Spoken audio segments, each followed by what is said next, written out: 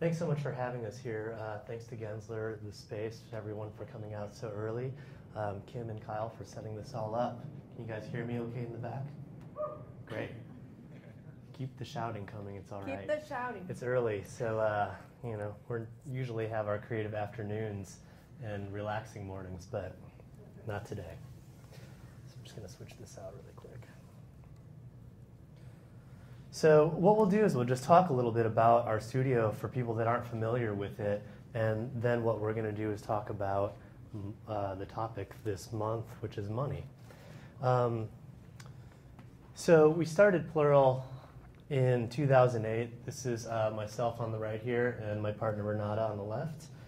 And we have one employee, Alexa, who is dizzy with birds around her head. And she's not our design child as this looks, but she's our employee and she's fantastic, and you know, we couldn't do everything we do without her. So like I said, we started in 2008 and we focus on typography, as Kim had mentioned, and also creating all sorts of different projects. But when we started, we really started to think about, rather than just focusing on typography and strong concept and visual imagery and things like that, it's about pursuing meaningful projects. And so that's really has been the biggest shift in the studio over the past 4 or 5 years now, is to think about what it means to make design and what it means to do what you do and be creative, and how that impact happens. So we work on a wide range of media, print, web, installation, sound, interactive. And we do that for a lot of cultural institutions in the city and some outside of the city, mostly focusing, like I said, with artists, musicians, arts institutions, educational institutions, people that we believe in and that we want to support, and pursuing projects that we believe in and want to support as well. And with them, we've done all sorts of different projects. Now, our focus has started to transition a little bit more into the realm of doing installations and art projects, and you know, things that aren't traditionally thought of as in a traditional print graphic design studio. Money. That's what it says. So the topic was money for all of the Creative Mornings, I believe, right? All across. Just this month. Oh, it's just this month. But across. Right, but across. So everyone's talking about money. And when Kim brought this up to us, I was like, money? What? Money? And so I thought about it. Well, it's like, I put this up here. It's not because we can't spell. It's because we don't care about money.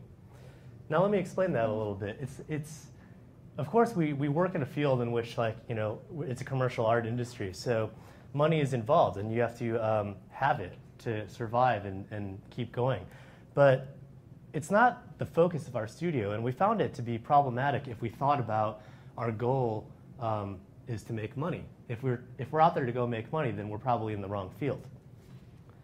I don't know if you have anything to say about that, but. Well, very early on, we decided that money was not the priority. If the priority was money, we would be closed in the first week or first month. We had no money when we started. We were graduate students graduating on a 2-year program, so no money at all involved. And Jeremiah said, let's open a studio, when we knew right away we were going to not survive for maybe a year or 6 months. I told him, we're not going to make any money on the first 6 months. I already know that. And he said, let's do it.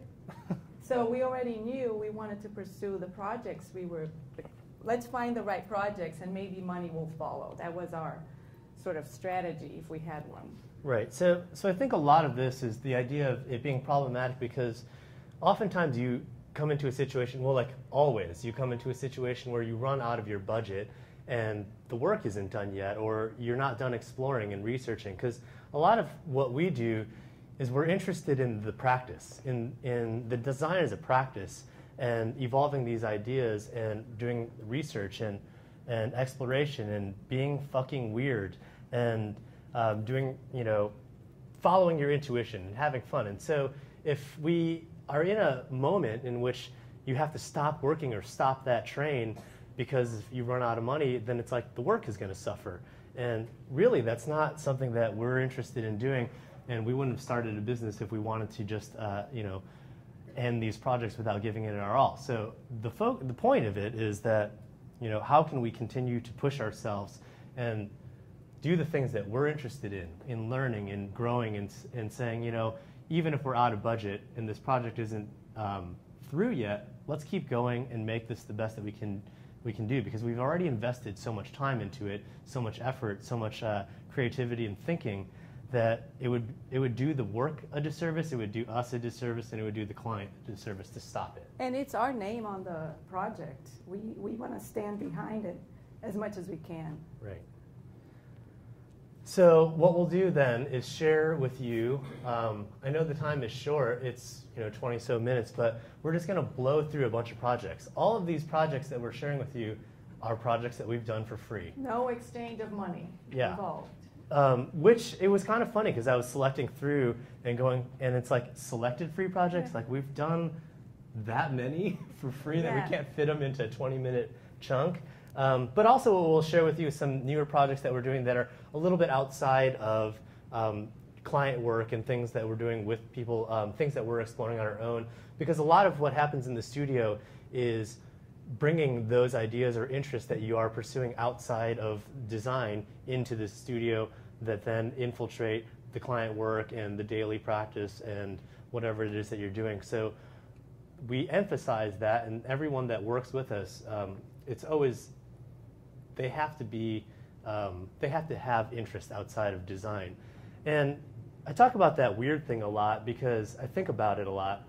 Not in the sense that we are trying to be weird, but I think the notion is that it makes to be uncomfortable. Weird from us is new. It's a new experience. It's a new idea. And so if you're looking at a bunch of designs, and I only mentioned that because I typed it up there and it just sort of came out. But when we're in the studio looking at different projects, my tendency is to always pick the one that I like the least because I think there's something there. There's something weird about it that I'm uncomfortable with. So let's pursue that and see what we can do with it. I mean, I don't know if that's true, but I say that to you all the time.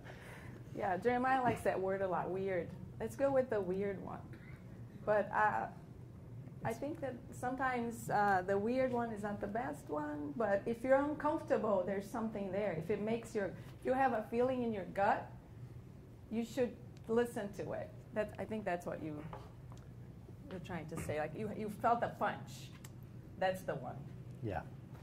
So Lumpen Magazine is a free quarterly magazine. We actually have a stack, probably not enough for everybody, so we'll have to fight over them.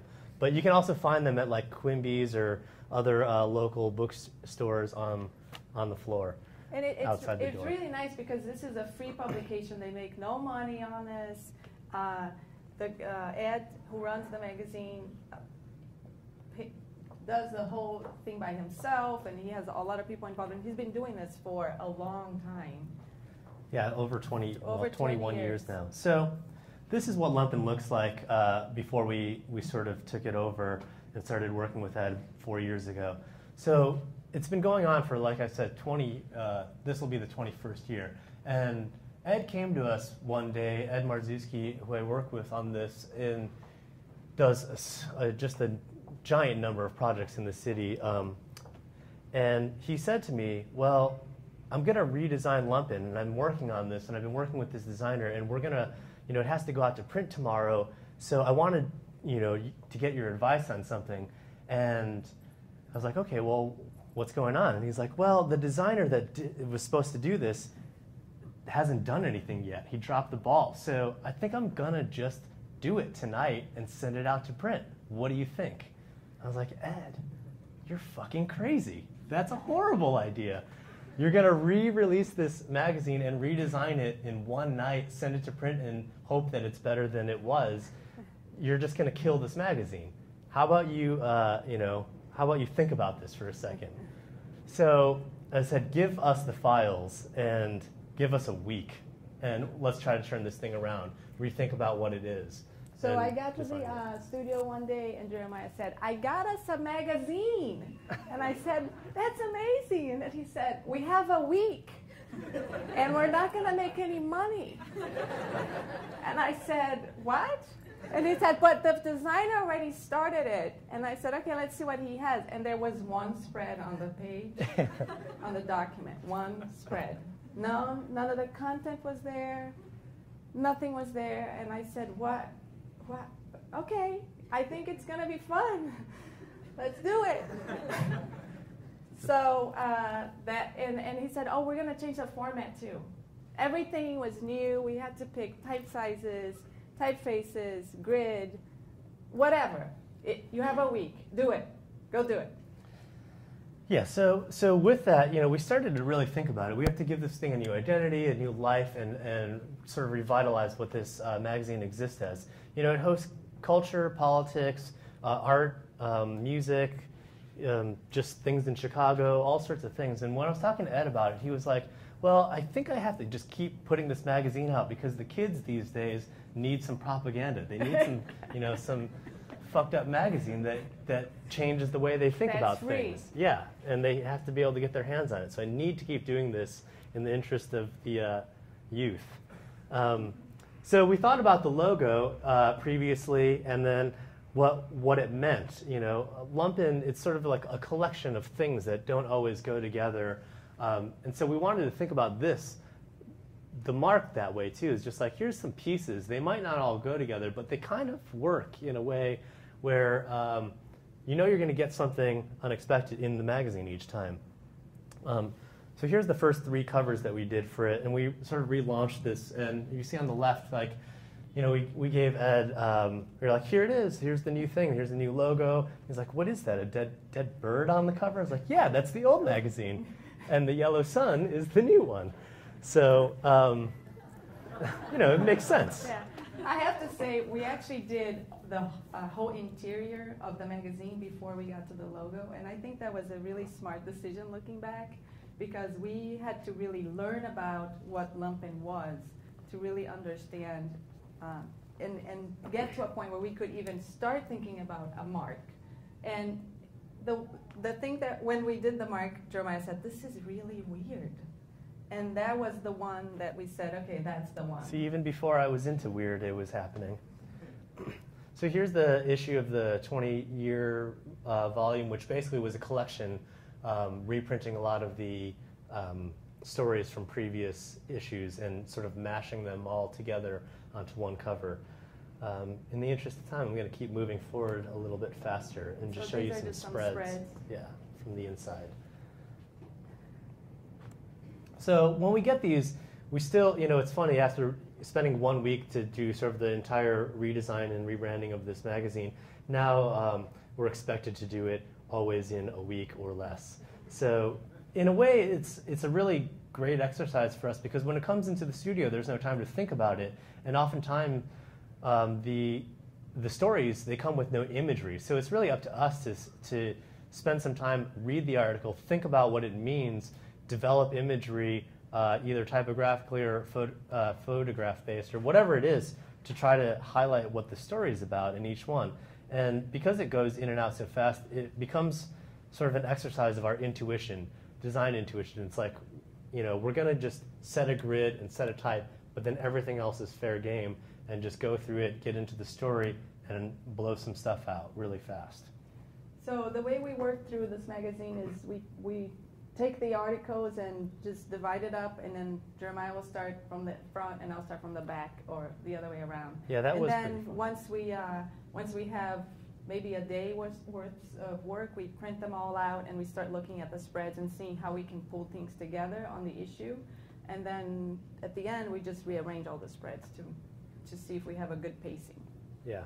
So it's kind of like like a reality design TV show without the TV or film cameras or anything. It's just really fast. You just And then have we to call move. Ed and say, can we cut this article? It's too long. Yeah. So this is the last issue that you'll see over there. It's the all comics issue, and what we did was just spend some time cutting out people's comics and collaging them into this cover. So here's another book that we do also for Ed, is called Mash Tun, and it's a craft beer journal that comes out twice a year, and just basically talks about craft beer and different breweries and interviews with craft beer makers and things like that. Another project for Ed. Yeah, I know, right? So you're See, when you seeing a start theme working here. for Ed for free, he really likes it.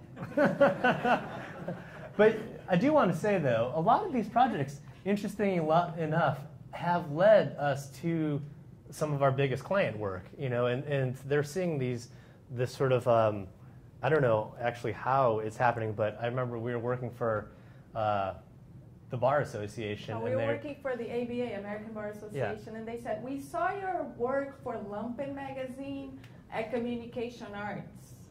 And we want you to redesign our magazine. And we said, what? It makes no sense. It's like, lawyers are reading this smut? Really? And then we actually went through the interview process, and this lady said, with the work on your website, it's really interesting, but I can't navigate it. And it's broken. And we said, no, it is just a little weird, but if you can get past that. We're working on it. Anyways, Midway Fair is a fair that happens also twice a year, and was started in 2011. And it's a collaboration between a few arts institutions, smaller galleries in the city, Roots and Culture, Public Media Institute, and Three Walls. And it's basically an art fair that hosts independent spaces and smaller galleries and things like that all into one thing. So with them, we developed an identity and typographic system that then plays out through all of the collateral and materials that you see in the design. And really, we thought about the logo as we were developing it as just like, well, it's midway, it's in between, it's sort of in between, you know, in the location that it's in the Midwest, and it's also in between sort of an artist and the giant cultural institutions. It was very much thinking about that. And then to say, how can we design a typographic system that's flexible enough where everything looks like it's very active and dynamic, but still is very, very structured. So if you see it, basically what it is that you have a number of iterations of the way that the type can work. And it all starts, you know, right here with the top left, and can either be just the inlines, just the outs, or the full thing, or a mixture. Or you can mix them up, which is fun. Right. So right there, it's a mix. So the first year that we did it, it was Visual Arts Landing in Chicago. So we took that theme very literally and had some photographs of artists that we worked with Sandra Miller to take on, you know, these artists bouncing on trampolines, to get them sort of literally landing in Chicago, falling from the sky. And so here's a few of those.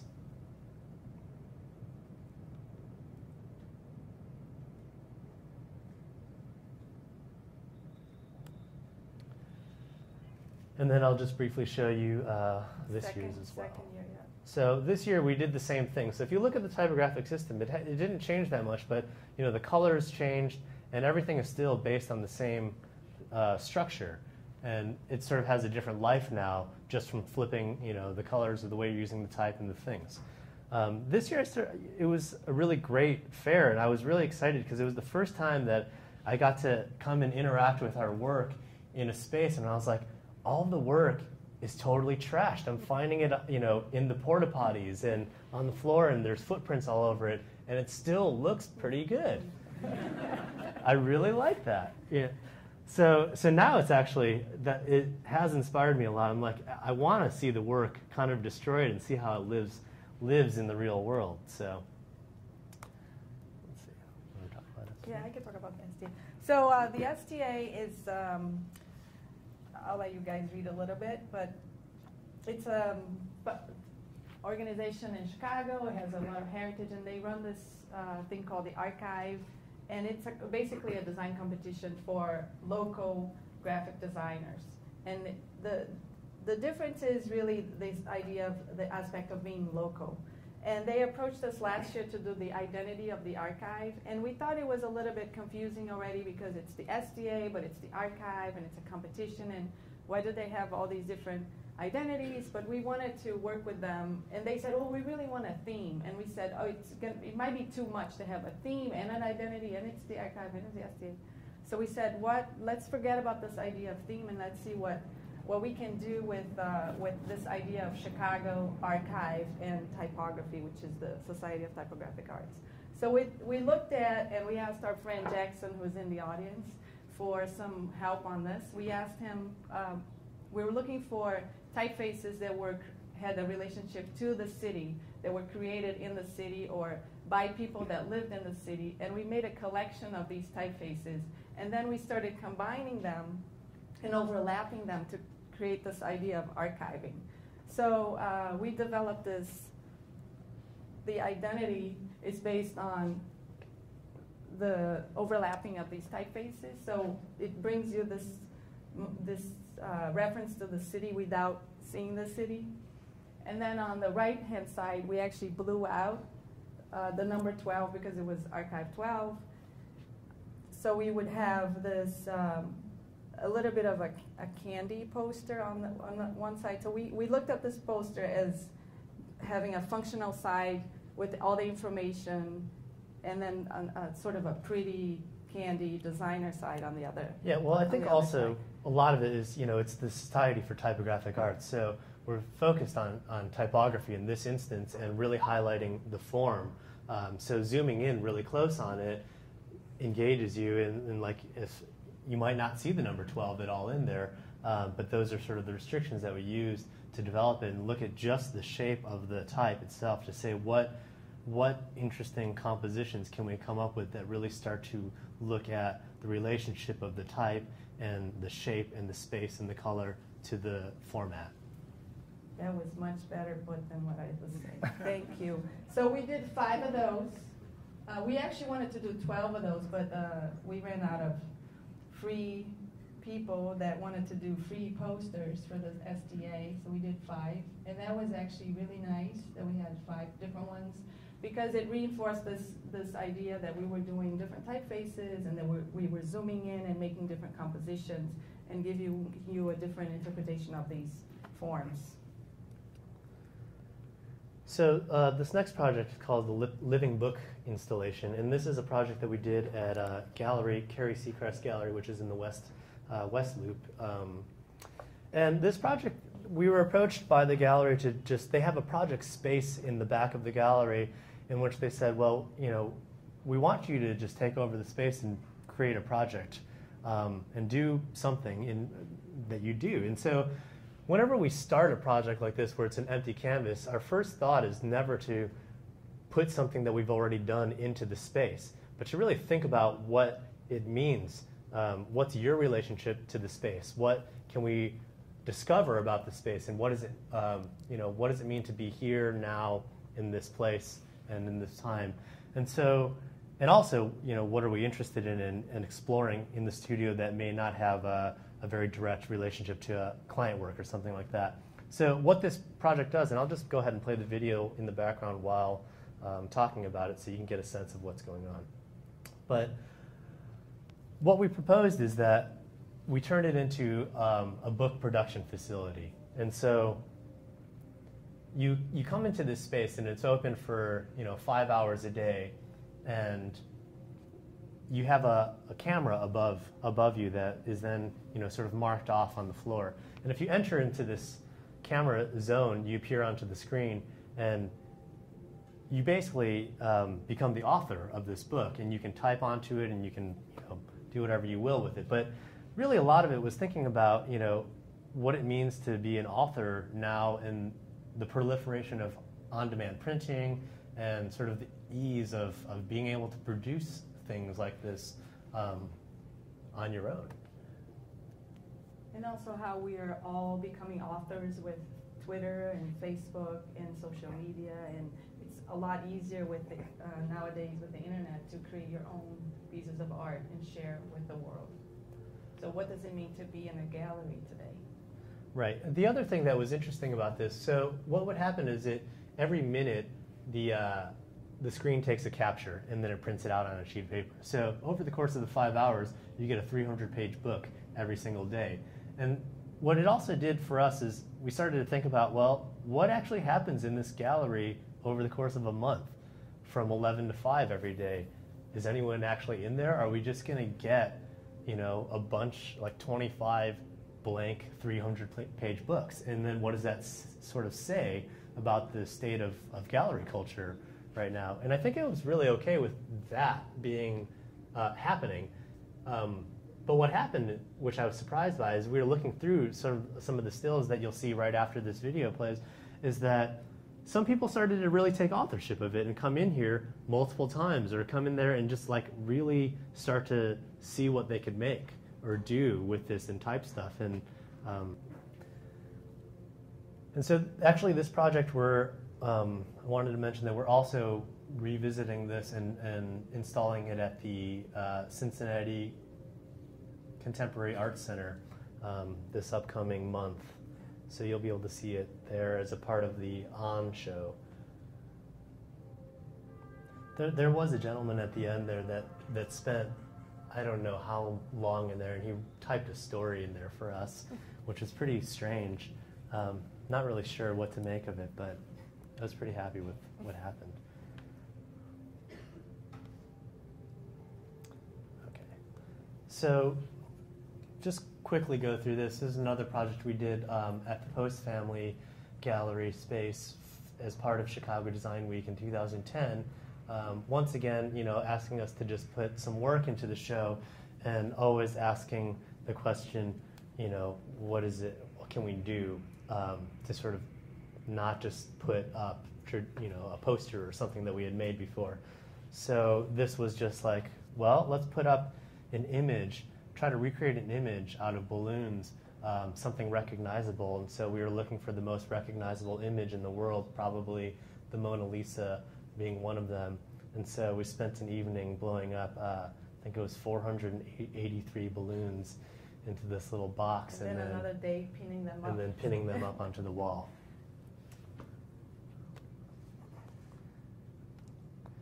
So, you want to talk about this? Yeah, in 2011, we spent 2 weeks in Urbino, Italy, doing a workshop with the Werkplatz typography with Karl Martens, Maureen and Armand and Leonardo, which are 4 amazing designers, 3 Dutch designers and 1 Italian designer. They run this workshop every year, by the way, if you are interested.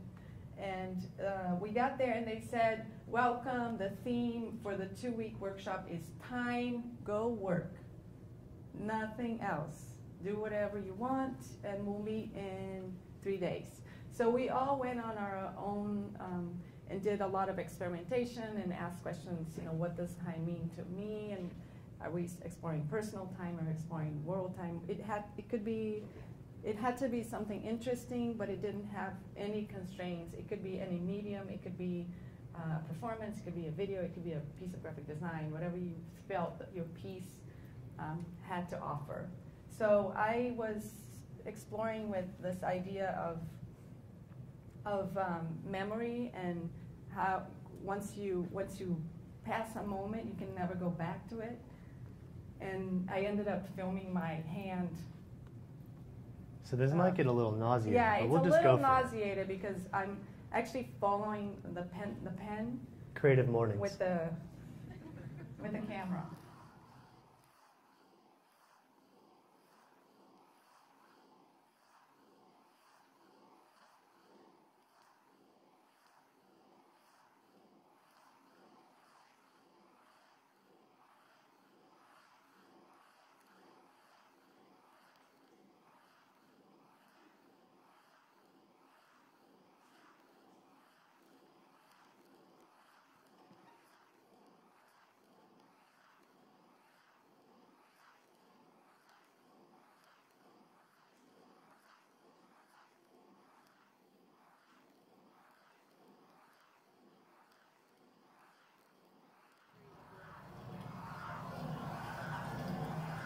this is not really long, but it's 3 minutes long, and I feel like we're kind of running short.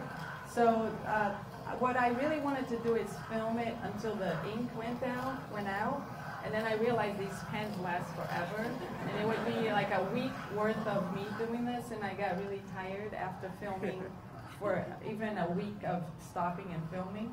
So I actually got a moment where this pen ran out, and the drawing was really black, so I was really happy, and I used that one. But we'll move on.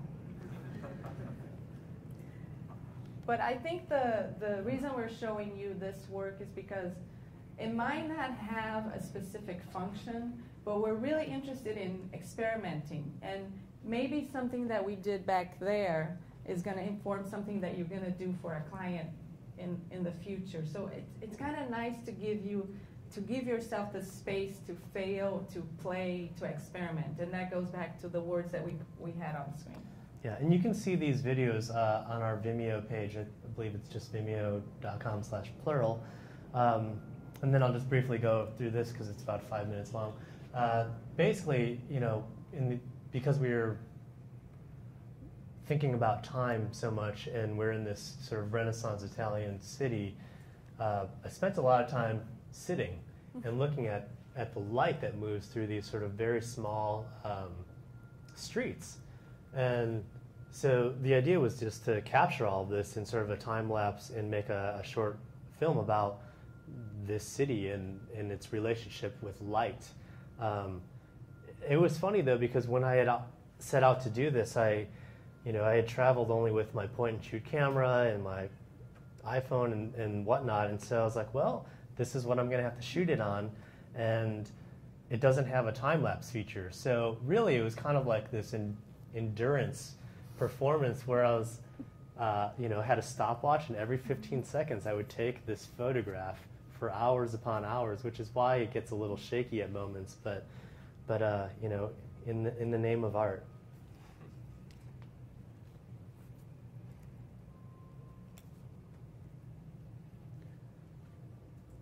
I remember the last night before you finished, you said, I have to wake up at 4 tomorrow. And I said, why? Oh, I want to catch the sunrise and do this.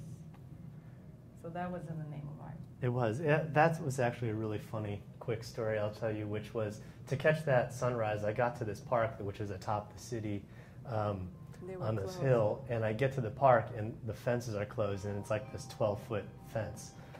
So I was like, well, I've walked here, it's 4 in the morning, and I got to get the shot. So I hop this fence, and I know that the police will come at 7:30 or 8 to unlock the fences. So I can't be trespassing here. How am I going to do this? And so I found this public sculpture that was sitting in the park, and I sort of put my tripod and I sat on the sculpture, so it looked like I was just part of this thing. And they never saw me, and I was just like balancing on this sculpture from like 5 until 8, and it was just totally absurd. I don't know why I would do that. And normally I would say, Jeremiah, do you need help? I can help you, but not at 4 a.m. So anyways, you get the idea of this, and you can watch it on your own time. So I think, yeah, there it is. So thanks so much. Thank you.